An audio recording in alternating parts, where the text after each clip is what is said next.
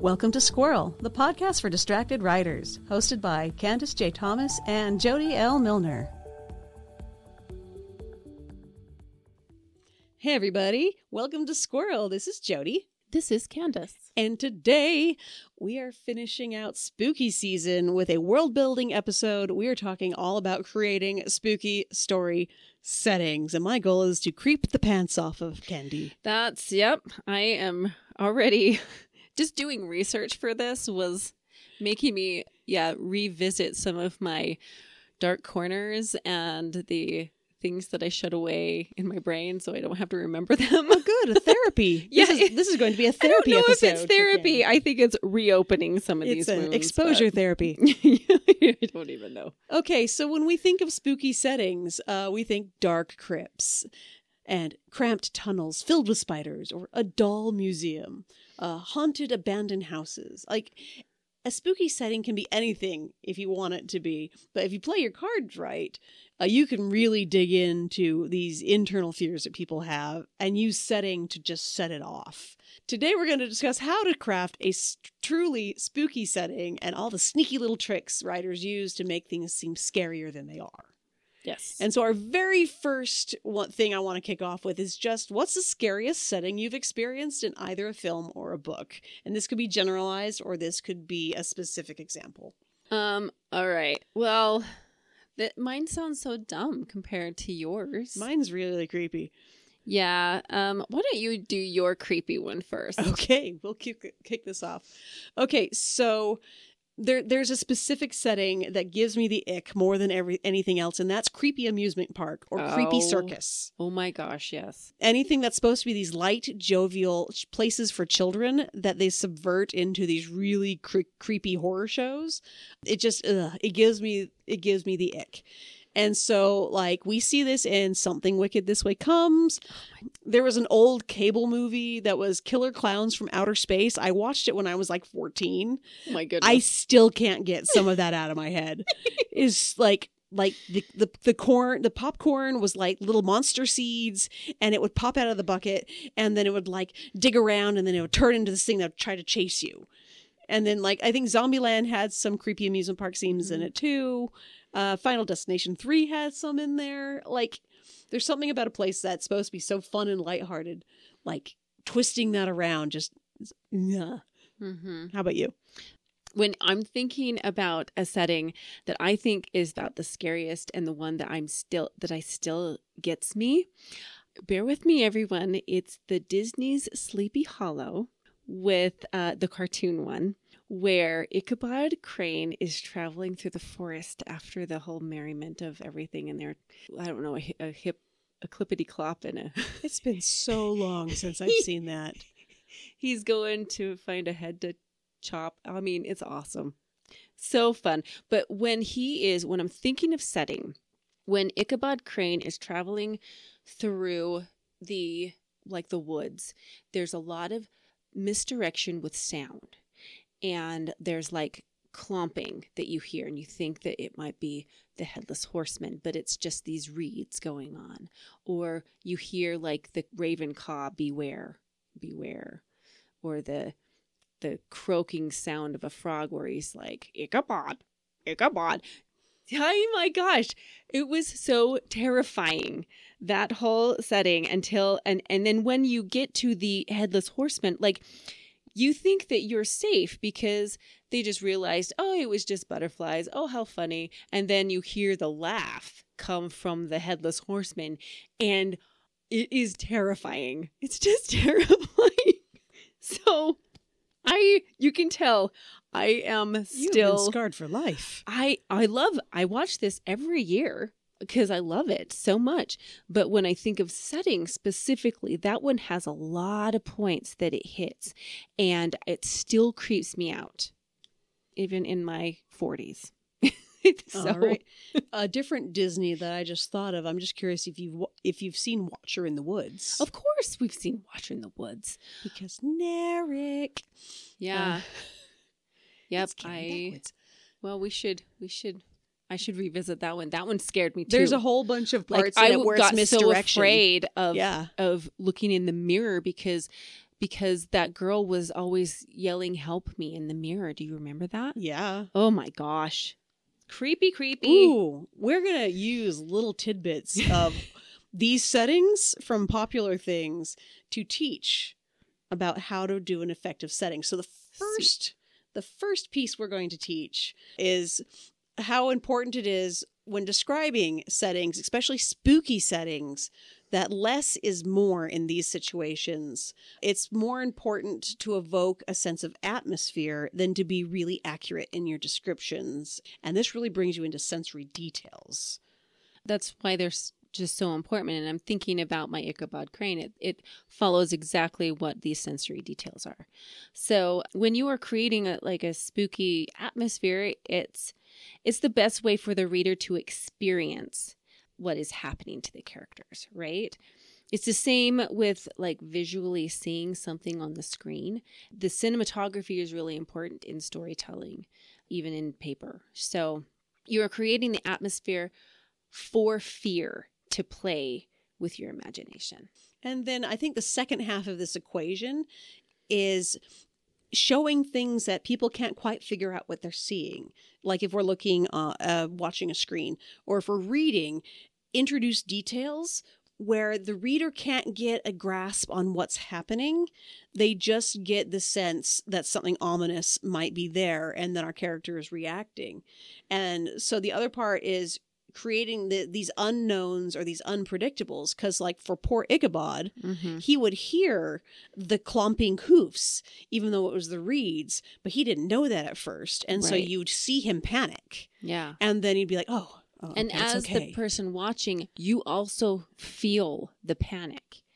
And that's what I love about good storytelling. When and you can he would feel he would hear things call his name, but it was like the birds in the forest, or he would hear the screams and whinnies of the horse. Like there are all these little things that he would pick up, and all of those were sensory things, things he heard. The wind that was brushing up, like the wind, like kept on playing with him, and all of those things evoked this sense of what is going on. And he was already spooked because he knew the legend.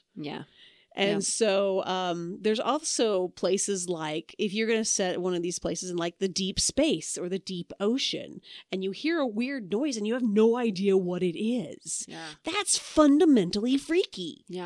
Especially if you're in a place where you're like, if something goes wrong, I die.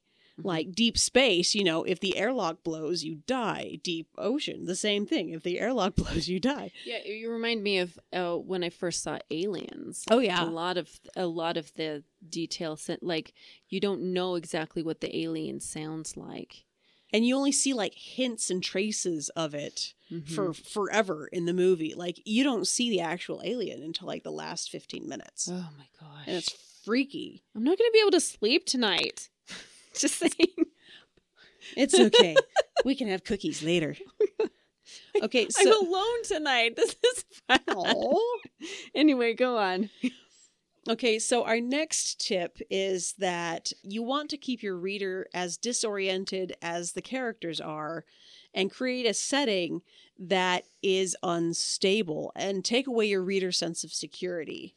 So there's a couple ways you can make settings unpredictable. And a lot of this is digging into the unknown natures of where you're setting the story. What's in the basement? What is outside the back door? What dangers might be there? Like if you're on an alien spaceship, you might not understand the alien language. You don't know what door is going to be the bathroom and what door is going to be the airlock or the big nasty beast. Like there's a lot of unknowns in that. I don't know if any of you are video gamers, but there was a game called Hello Neighbor that it was this really creepy neighbor that had a house that was like all rickety and like super tall, and it just had stories upon stories, and you just never knew what was going to be behind each door, and there were these mannequins that would jump out at you. I just gave Candy the ick. Achievement unlocked! Totally. Anyway, your readers should have zero confidence of what's going to happen if they turn around, if they open a door, if they turn on a light. They should have zero confidence of what they're going to see. And that's what makes it creepy. Oh my gosh. Do you have good examples of this? Yeah. Well, the best example that I could think of was the unknown from Over the Garden Wall. Did you watch that yet? You told me to. I told you to do that Instead, last year. But I watched What We Do in the Shadows instead. Oh, that's so pretty good. I'm catching up. Okay. No, Over the Garden Wall is totally worth watching. Watch it with your kids. And it's only 10-minute episodes. You can make it through the whole series very fast. So the place where they wander is called The Unknown. And each episode has a different episodic setting. So you don't know exactly what you're running into. It might be there's an episode where there's a pumpkin dance. All these people have pumpkins on their head, but you don't know, and they're doing a pumpkin dance around, but then they give like Wirt and Greg, they have to dig a hole, and the hole happens to be like where they're going to be buried type thing. But that is a different setting. And then, or there's one where, you see the beast, or the one with like Auntie Whispers. Oh my gosh. The one with Auntie Whispers is so creepy. And Tim Curry does the voice for Auntie Whispers. So yeah. Lovely. Oh my gosh. So anyway, I also thought of like the Upside Down is something that where you have no idea what the security level is there, because it's like a different dimension. Mm-hmm. You have no concept of what you're about to see. And I liked that, like the concept of not being able to see stuff. So I also think that we'll talk about that in a minute. We'll keep on moving. We're getting into it. Okay. Don't get too excited. I know we've got lots of tips here. So Okay, so the next tip is to consider how the weather plays into the story. Can you hear thunder in the distance or wind howling? And how do those sounds increase the tension for your character? Mm-hmm. Weather is something that we, first of all, can't control.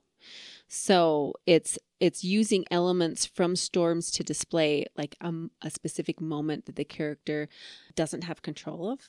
You could say that. And it can be that in using it that in that way, it can be an effective storytelling tool. It's also very poignant, like specific elements can heighten a moment of like terror or whatever. You see a lightning crash and you see an image in the distance, that kind of thing. And then it goes back dark, something like that.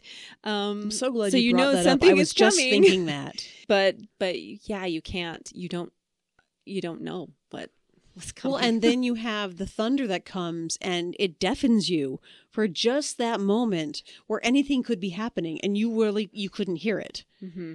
which is freaky. Yeah. Weather is just a really good companion to whatever setting that you're putting your story in. Well, if we go down to the psychology, sound is one of those senses that are super important to warn us of danger. Like even from the caveman days, the first was smell. Like if you smell burning or the smell of a dangerous animal, like your fight or flight reaction kicks in and it bypasses your logic centers. And that's why smell can bring up memory so quickly. Right after that is sound. You're somewhere and they're playing old-timey music and you hear something that you once heard when you were driving with your grandma in her car. Yes, and you all of a sudden get this memory Yeah. of, oh my goodness. Or even like I will often have moments where I remember where I was with this song and what dance I was with and what I was wearing and all the things, all the memories flood back. Like there was a summer where there was a room in the basement that my parents wanted repainted, but I wanted to do like a really special painting treatment. So it took forever.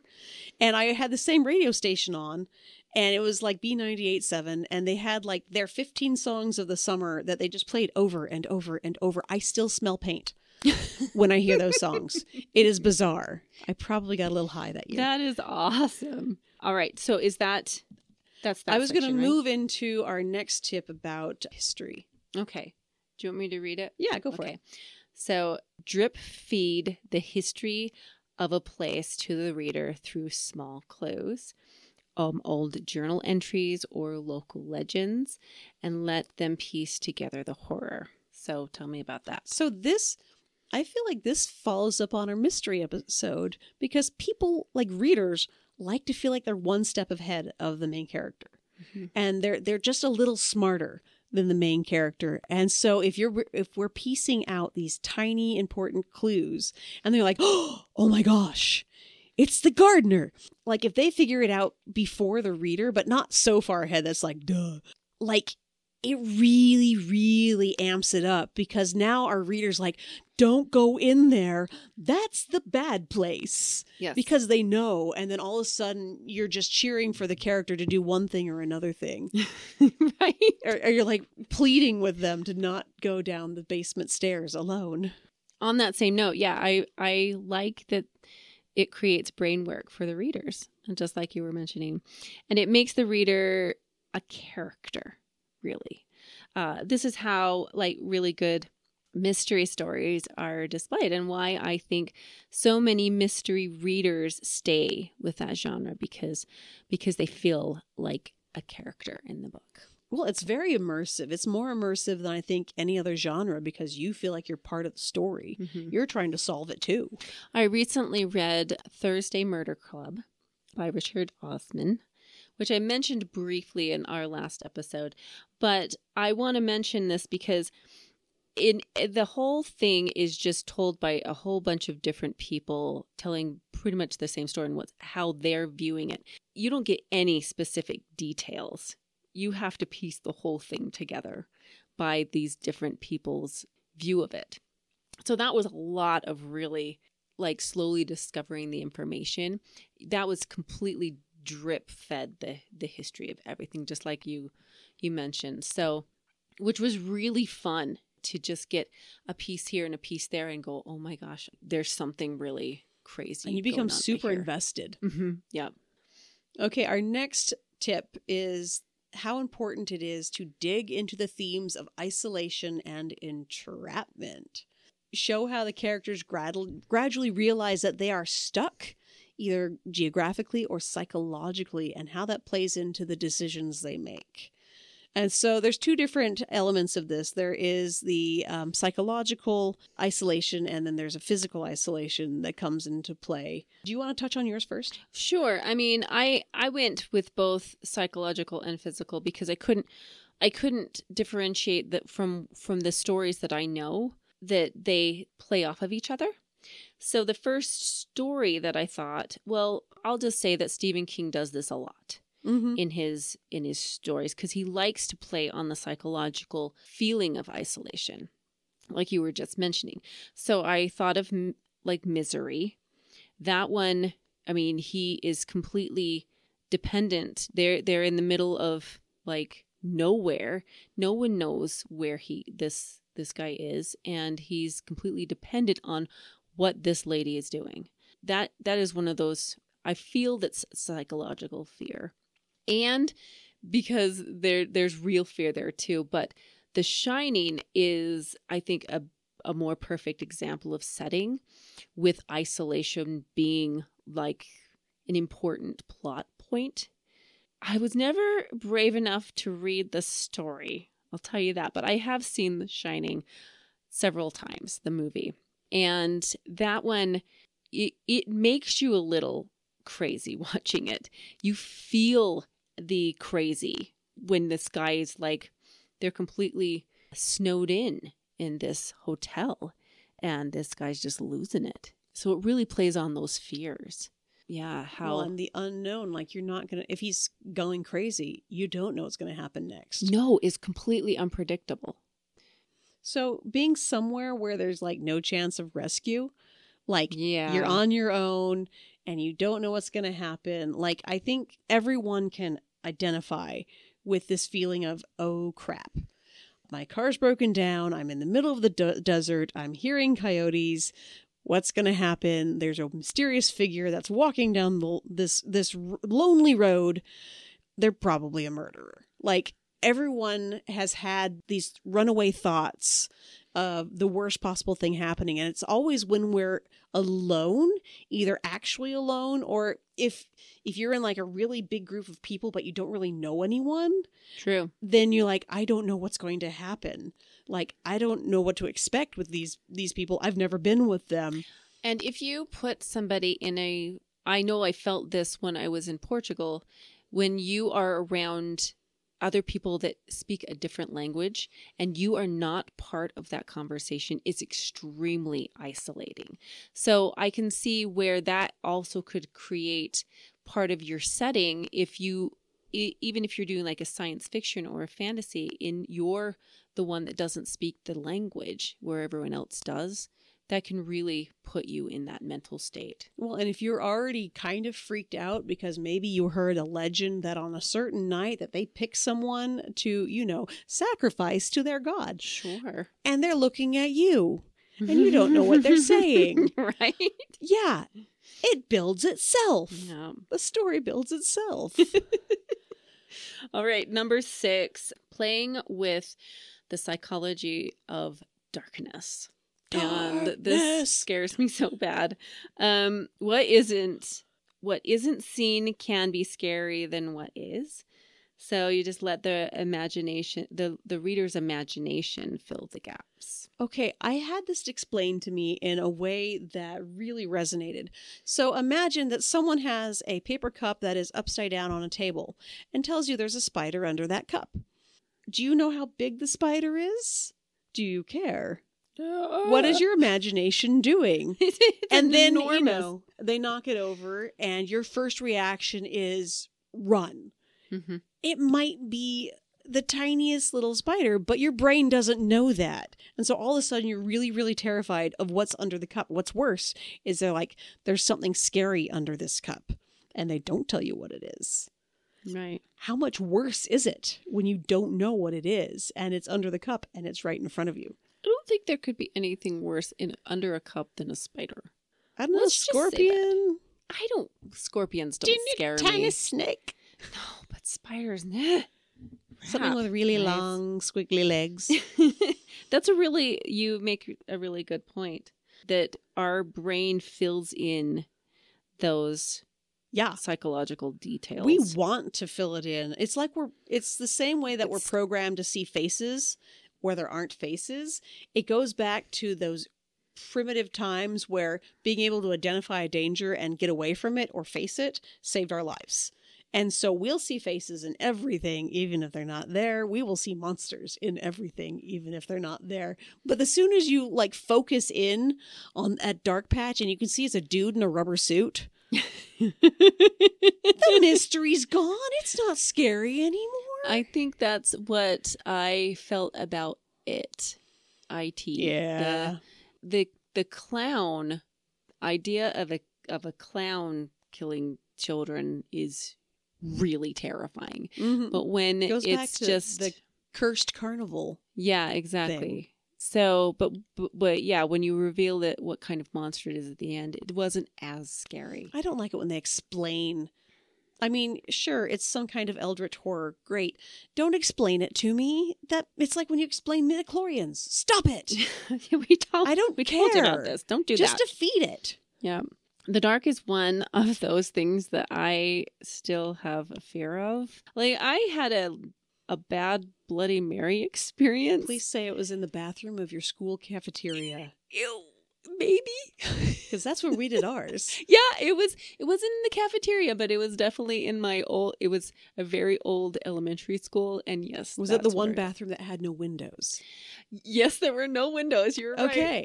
There's always one in every school. Why do they do that? And yeah, we totally saw Bloody Mary there, guys. It was terrifying. Yeah, we would do that. And I don't know why they planned the school the way they did, but you could turn the lights off in that bathroom. Yeah. Like they don't have the switches that they have today. Yeah, Where you it have to have was the key. great.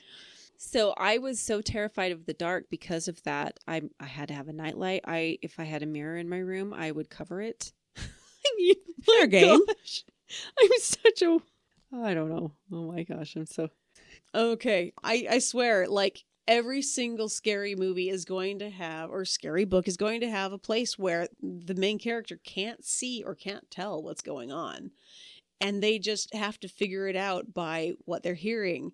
And so, like, even if it's like somebody walking across the carpet, but it sounds like something being chewed on something. Like, your imagination does crazy things. Your brain just wants to think the worst.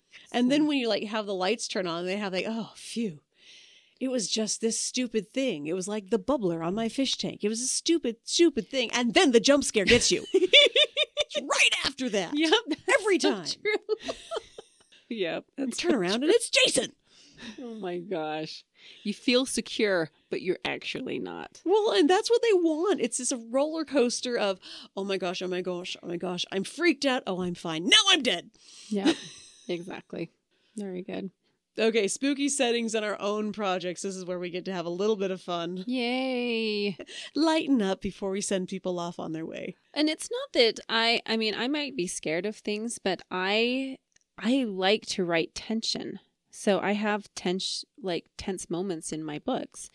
And my favorite setting that I created was a place called the Musungu. And this is in my Vivitura series, and I think this comes up in the second book. But there's a lot of ghosts in the second book. Just it's a very spooky one. But it was a swamp, and in this swamp, it's filled with all these angry ghosts that are stuck roaming this world. They would hide out in the fog, and when they appeared to you, you couldn't look them in the like straight on in their face, because then they would get really angry.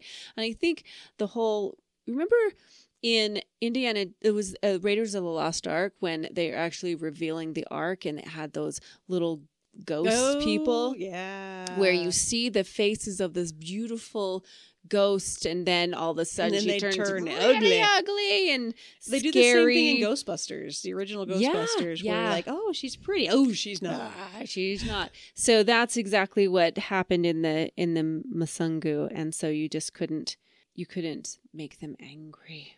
That was really fun to write. Really fun. I loved that.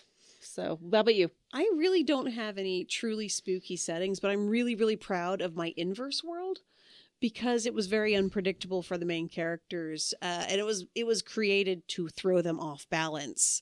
And so the rules of this world is that it was repeating the same day over and over again. If you fell asleep, you would start in the point you entered the world. Oh my goodness. And you would forget that you were stuck in this loop if you were there long enough. And so they were constantly trying to figure out how to kind of get out of this world, and they were stuck there. And then the other part of it is that the colors were inverted. And so the daytime sky was black, and the sun was blacker. And the nighttime sky. So kind of like a negative of a photograph? Yeah, it was a negative. Okay. And so like the grass was purple, and like everything about it was just very foreign. And so they had people who were stuck in there that looked like negative images. And it was creepy because it was different, and they didn't know anything about it. But I also did like a short story about trans-dimensional zombies in a graveyard. Yeah, sure. It was actually just kind of this funny little story, and the main character was a trans-dimensional zombie researcher just trying to get readings, and so they're sitting in the graveyard just trying to get readings as the zombies were going home. Just through a portal in the ground. Weird story. Super great. Very fun. You'll find that. All right, your finishing thoughts. Oh man. Okay, whether it's a creepy amusement park or an isolated cabin, we hope you helped you think about how to make creepy settings in a new way. All you need are a few subtle tweaks and expectations, add in some juicy sensory details, lean on experience and atmosphere, and make your character feel isolated, and voila! You've got a recipe for something super creepy. Yes. We do have a listener assignment. All right. Consider the most frightening setting that you've personally experienced in a book or on the screen or in real life, and just list the elements that were used to make it scary, and see if you can uncover things that you might be able to use in a future project. That's awesome. I think that was a good one. Can you tell us what our next episode's about? Oh, goodness. Oh, this dear. is fun if you're so excited. Well, welcome to November. We'll be in November for this one, and in the U.S., we've got some pretty exciting things happening in politics. So we're not going to talk about that, but we are going to talk about the politics of fantasy fiction. So there you go. It's going to be fascinating. We'll see how it goes. I have no idea. All right. A huge thanks for listening today. If you liked anything you've heard, Remember, we have a Patreon, a Buy Us a Coffee, and if you haven't already, this is a wonderful opportunity to like and subscribe on your platform of choice. Yay. This has been creepy. I mean, fun. Oh my gosh. Happy Halloween, everyone. Happy Halloween. Thank you for listening to the Squirrel Podcast for the Distracted Writer with Candace J. Thomas and Jody L. Milner. Please like and subscribe to our podcast for updates and new episodes, and find more information at our website, squirrelpodcast.com. Stay distracted, everyone.